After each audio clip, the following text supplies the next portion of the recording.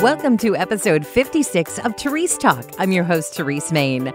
By day, I co-host a morning radio show on a network in New York and Pennsylvania. By nights, I'm a podcaster. If you're a woman like me who loves Jesus and just wants to serve her family and community a little better, you're in the right place. If you would, take a moment right now and subscribe so you don't miss a single episode. What does it take to make a good friend? We all have different standards and expectations. So who from the Bible do you think would make a great friend? We asked that question on our Family Life Facebook page, and the answers were amazing. It got me thinking, what makes a great friend and how can you be a good friend?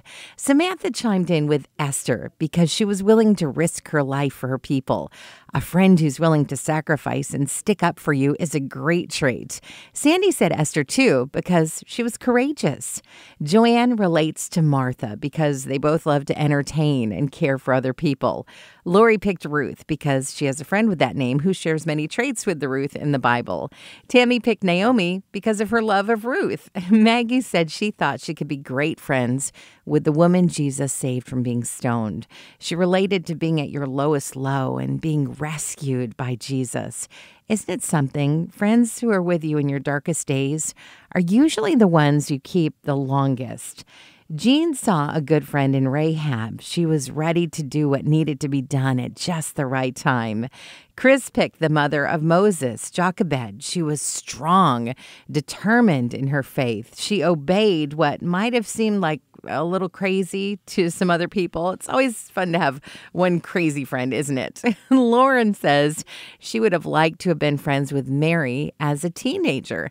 After 400 years of silence from God, Mary was still faithful to him, so faithful that he trusted her to raise his son. Lauren says she's always been fascinated by that silence from God.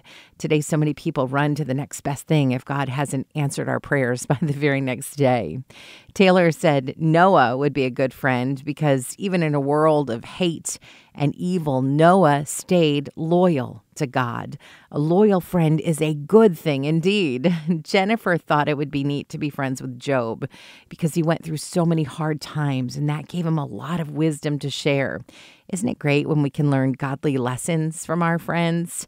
Patrick thinks Joseph would have been a good friend because he was quick to forgive and trusting in God. Matt relates with Gideon and how he's such a regular guy. Mary chose Joshua because of his strong and courageous faith. Joe likes how Daniel is always honest and real. Samson was who Don thought of right away. Brian said he would have been good to have around if you had to move because he's so strong. Marlene would be friends with Barnabas because he helped Paul and Mark to get along. It's always good to have a peacemaker in your friend group. Plus, his name means son of encouragement, and who wouldn't want to be encouraged by a friend, right?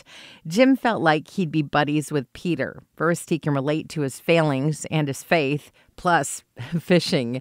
Debbie named Luke as a great friend from the Bible because she's a nurse, and the fact that he was a physician means they'd have a lot to talk about. Having things in common is a trait of a solid friendship. Casey picked the boy who shared his loaves and fishes because it's good to have a friend who's going to share their lunch with you, right? Lena and so many others chose Jesus. And yes, he is the best friend of all. John 15, verses 12 and 13 says, "This is my commandment, that you love one another as I have loved you. Greater love has no one than this, that someone laid down his life for his friends." By dying for each and every one of us to take away our sins, Jesus proved that he is the ultimate friend. The Bible is full of great friends, and we can learn from each one of them how they gave what they needed, those friendships about giving and taking. If you've enjoyed this episode of Terese Talk, be sure to subscribe and look for the next episode on Tuesday morning. If you really loved it, consider making a gift to Family Life, the ministry this podcast is a part of. Just go to familylife.org and find out more about what we do. Did you know Family Life offers a variety of podcasts from news to kids to faith? You'll find a favorite on demand at familylife.org/podcast.